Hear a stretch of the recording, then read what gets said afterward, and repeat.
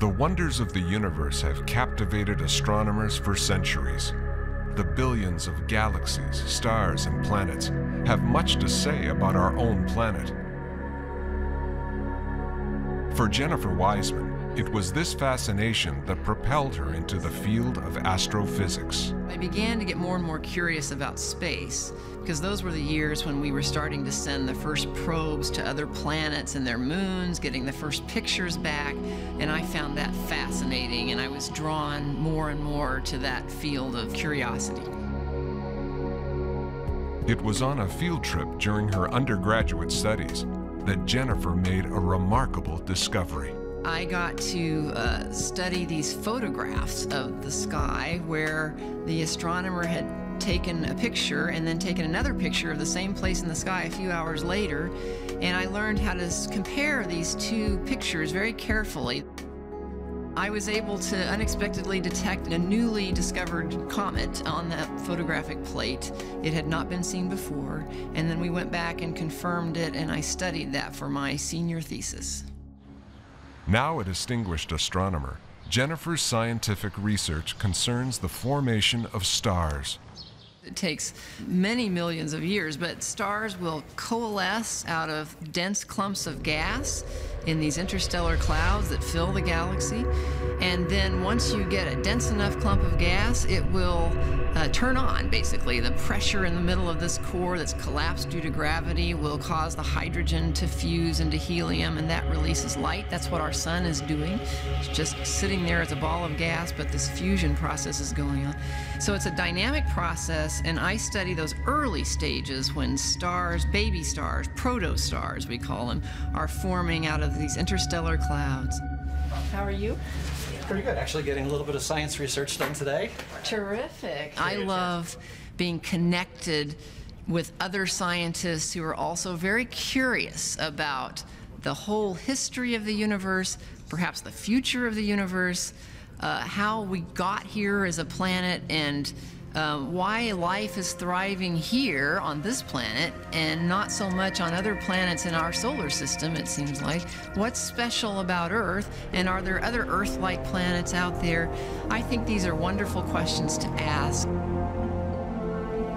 I think this kind of knowledge is incredibly important for us to have a sense of who we are as human beings, and it also informs our understanding of the philosophy of the meaning of life and our faith and all kinds of things that fit into what it means to be human. Here, of course, is the model of the James Webb Space Telescope, which we're building to be the successor to Hubble. Pioneering research in astronomy isn't the only legacy that Jennifer is leaving. Jennifer is a great astronomer, and she's really a leader in the field. And so she's, in a sense, an inspiration to me as I've started to get started in my career in astronomy.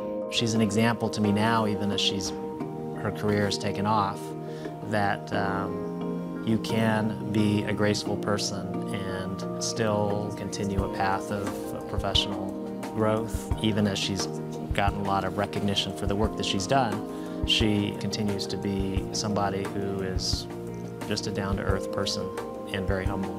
Well, we do indeed want to look at these stars again, and one of the... I just try to be the kind of friend that everyone needs at that moment of their life. We're all at a different place, and we're all having different questions, but we all want to have meaning. We all want to know what's true as well. And so in that sense, I try to be a partner to people wherever they are. Jennifer's research for meaning in life came quite naturally while growing up in a Christian home. At some point growing up, I realized or I understood that faith in God needs to be a personal affair. One needs to actually commence on a personal relationship with God and really decide that that's how you want to follow Him your whole life. And so I think there was a point in my childhood when I actually asked Christ to be the Lord of my life, and I'm grateful for that. But really, my faith journey has been a lifelong one before and after that, of trying to understand how to follow Him in different situations as my life changes. It was as an undergraduate at MIT that Jennifer met her husband, Mark.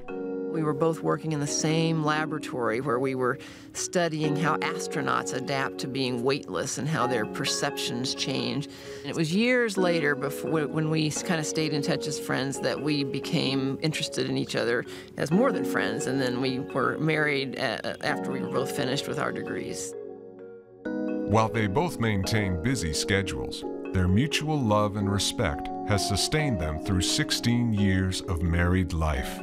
Well, we very much love each other, and we understand the professional pressures on each other's life. So if he says, you know, I have a conference this weekend, I've got to go, I totally understand that. Or if I say, I have to work till midnight tonight because this proposal is due tomorrow, he totally understands that. But in astronomy right now, we live in a very exciting time because we're discovering Through her various speaking engagements, Jennifer shares both her scientific perspective on the wonders of the universe, along with thoughts of how it impacts her faith. So when I see the huge expanse of the universe, the incredible number of galaxies, the incredible changes that have happened in galaxies over the cosmic history and time, and just the complexity of the biological world, all these things tell me something about God's nature as I interpret it, that God is powerful and majestic, but loves beauty and creativity, patient over eons of time, and loving life. So this familiar psalm sings out what those of us who enjoy looking at the night sky realize every time we look, that the heavens declare the glory of God. Jennifer hopes to see more dialogue within churches about understanding the role of science.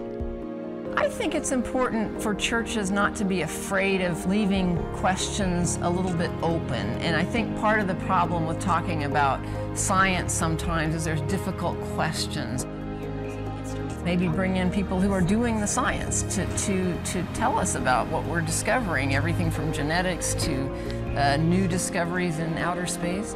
And maybe don't have to answer all the questions, but leave the floor open for people to come with their own questions and to talk about it. That makes a vibrant church. I think the church ought to be on the forefront of excitement about scientific discovery for several reasons. One is that there's a good phrase that says, all truth is God's truth. The whole world right now is very connected to science. Everything we do, even if we're not thinking about it, is somewhat related to science and technology. All of our health, medicine, even our entertainment, certainly our food, our agriculture, even things churches do to serve the poor in developing countries. We need to understand these things to be better equipped to serve, better equipped to worship God, and I think better blessed. We learn more how to praise God when we understand His wonderful works.